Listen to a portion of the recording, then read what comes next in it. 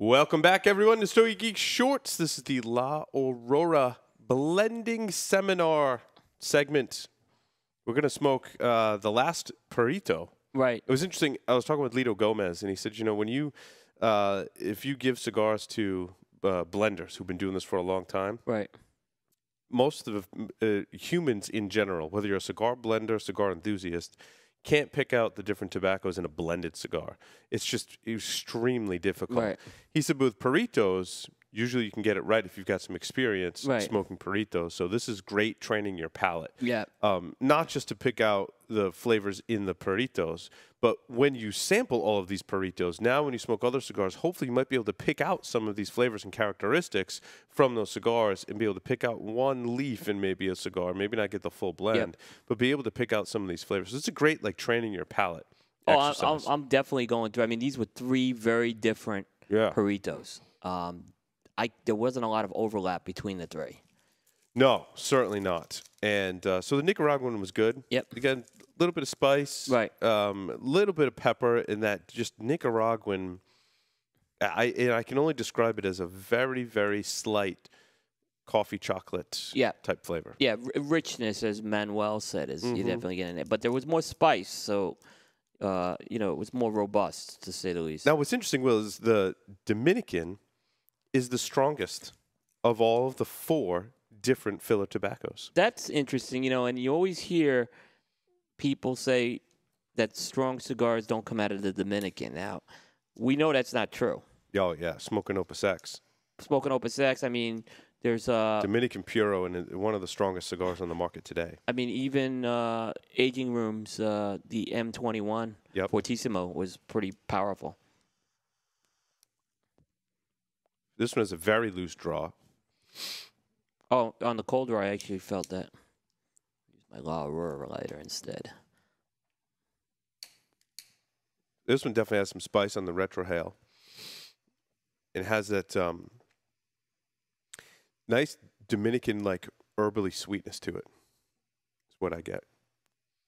So, I mean, again, so different from all of the other filler tobaccos inside of this blend. And a lot of spice on the retrohale. Oh, my goodness, yeah. Probably the most spice on the retrohale of all of the filler tobaccos, right? Yep. Yeah, that's got some kick to it. That'll wake up your senses. So, again, this is number 4. This is the cigar from left to right. This is number 4, so it's the one on the right-hand most side.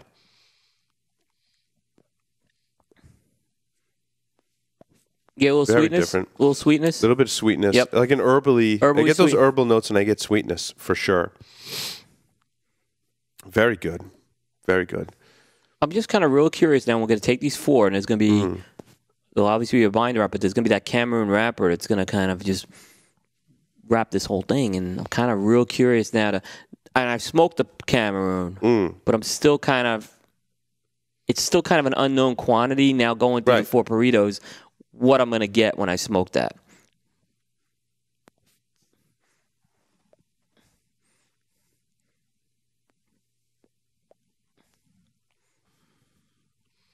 It's much thinner.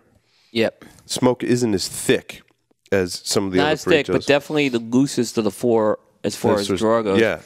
The Peruvian, I thought, was the kind of the thickest. It had a really good texture to it. There's a lot of texture to that smoke. There's not as much texture to this smoke, but it's got that spice kicked up. Oh, yeah. And it's not a cedar spice. It's more of a... yeah, that herbally Dominican sweetness. Yeah.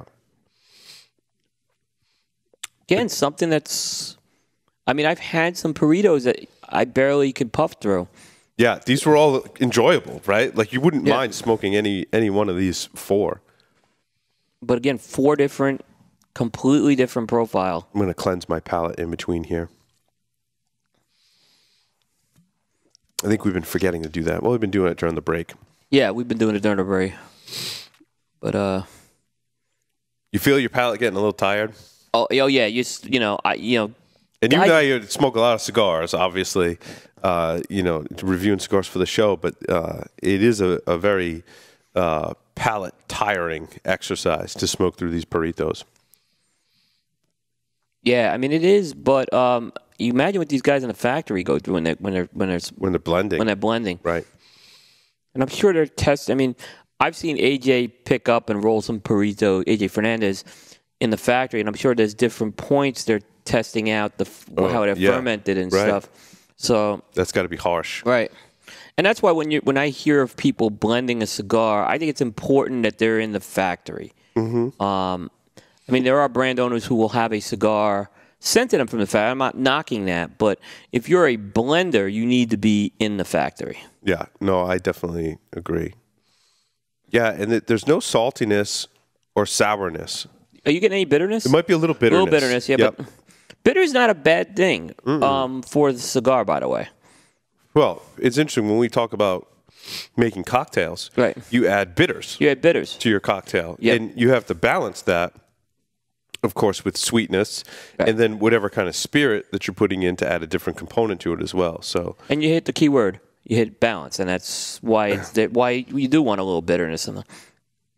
Yeah, I really like this blending kit a lot. Did you say there's a different blending kit with a different blend? Well, I've seen that there's one that's floating around with an emerald blend, and I think this was done specifically for Havana Cigar Club. Yes. So I don't know if there are more with the Cameroon blend, but there are other. I mean, we encourage you to. So you get all the Puritos because it's the same blend. It's a Preferidos blend, but you get an emerald rather than a Cameroon. Yeah, the emerald. I like the Cameroon better. Yeah.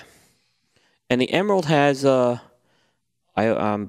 we're in a bunch. The emerald is no, it's not the Corojo. Yeah, we definitely. I opened Pandora's box with that one. And you did. Yeah, but I'm gonna tell you what they are. Maybe you can tell me which one it is. Ready? So you've got Connecticut, which is not Cameroon, Ecuadorian Sumatra, Brazilian, broadleaf, or Corojo. It's the Sumatra. So you're saying, let's see if the internet. So Preferidos Emerald. Yep. Let's see. This is real time recording here. That's right. That's right. It is the Ecuadorian Sumatra. Yes. Yeah, because Sapphire is the Connecticut. Yep. Black is now you're gonna go through Black's all the of them. broadleaf. The red is the Maduro. No, the ruby is the Maduro. Did you put the black in there too? The black is the Connecticut broadleaf. Yep. The silver is the Cameroon. Yep. The gold is the Corojo. I'm sorry, gold is the Corojo. Yeah. Gold is the Corojo. Yes. The Cameroon and the Maduro pretty high up. Yep. On my list. But they all smoke different in different sizes, so you can actually purchase these. I should mention.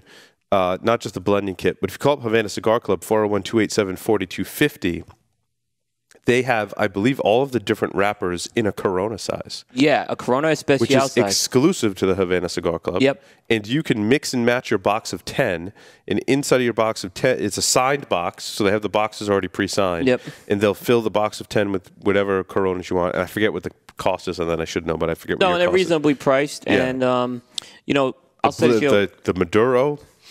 Connecticut broadleaf Maduro in that Corona size is really good. And I like the Connecticut in that size better than I like it in the Preferido. So try different sizes in this blend for sure. Yeah, and as far as La Aurora goes in the Northeast, where Rhode Island's where Havana Cigar Club is, I would say they have one of the most extensive La Aurora collections. They do. So really good. They carry everything from La Aurora. Yep.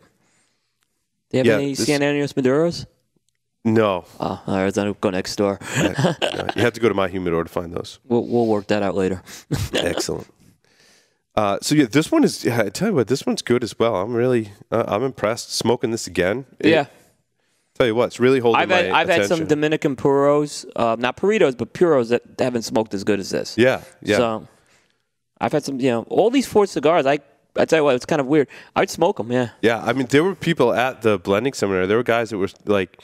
Behind, because he has you light them up at different times during the blending seminar, and again, it happens all in the span of an hour and a half.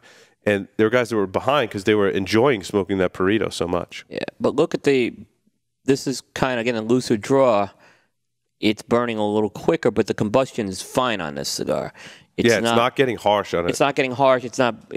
Right. We talked about in the last segment a mouse hole that can sometimes pop up when it's not. Yeah, it's got a great burn. Yeah. Not getting too hot. Yep. It has some of those great Dominican flavors. Yeah. I mean, especially going through a Dominican and a Nicaraguan. Yeah, you really see the difference. You see the difference. Yeah. Yep. Yeah, it's been very educational to do this. So we're going to finish smoking our Dominican, and then I think we should definitely smoke the full blend. Yeah, we definitely have to smoke the full blend, because now I'm really curious to see, again, how all these kind of come together in that blend. Yep. So we're going to take a break and come back, and we're going to smoke the full blend next. We've smoked through all the Puritos. We're going to smoke the full blend next.